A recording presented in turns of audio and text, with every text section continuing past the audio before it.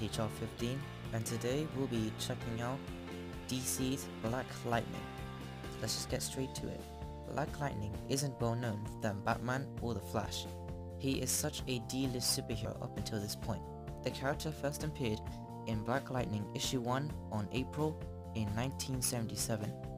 And you may think he was the first black superhero to appear on the comic book pages. And no, he may not be the first black superhero, but he is the first black superhero to get his own solo series.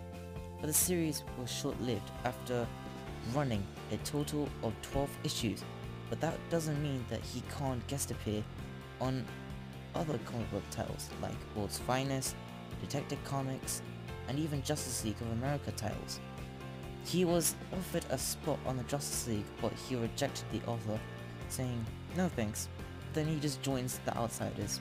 But in 1995, he gets another solo series that was also short-lived, sadly enough, that only had 13 issues. However, he got a third try at his solo series in 2009 that was received very well.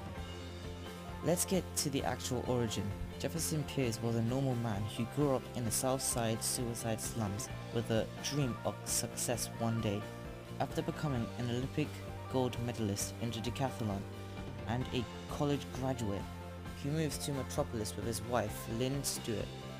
And the main reason he moved is the death of his father, Alvin Pierce. Jefferson is a principal at several schools and is respected for all the good he has done in the neighborhood. Even the Wayne Education Trust gives him a grant to come back to the South Side to try to do the same there. Jeff sees how bad it is, mostly due to the 100 gang and Tobias Wells, so he decides to do something. With his hidden electricity powers, he becomes Black Lightning. After seeing the quote, "Justice like lightning should ever appear to some men hope, to other men fear." It's also worth mentioning that Jefferson has two daughters, one called Anissa and the other Jennifer, who they eventually get powers calling themselves Thunder and Lightning. You may be thinking, wait, what about the Outsiders? Well, Batman wanted to recruit Black Lightning to save Lucius Fox, which led him to be in the Outsiders. In fact, the Outsiders consisted Batman, Geoforce, Halo, Katana, and Metamorpho.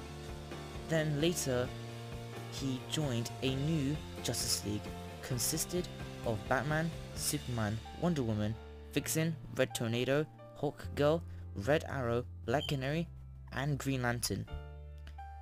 Now let's get to powers and abilities. Black Lightning is able to generate intense bolts of electricity from his fingertips.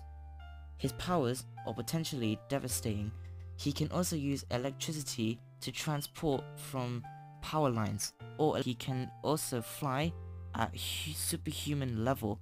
Black Lightning can manipulate matter on a subatomic level with electromagnetism. He has appeared in animated movies and cartoons like Young Justice, Superman and Batman Public Enemies, and so on. And if that wasn't enough, Black Lightning is actually getting his own CW show, maybe coming the near 2017, around October or the early 2018. And that is the end of my history of video. Thank you guys for watching this.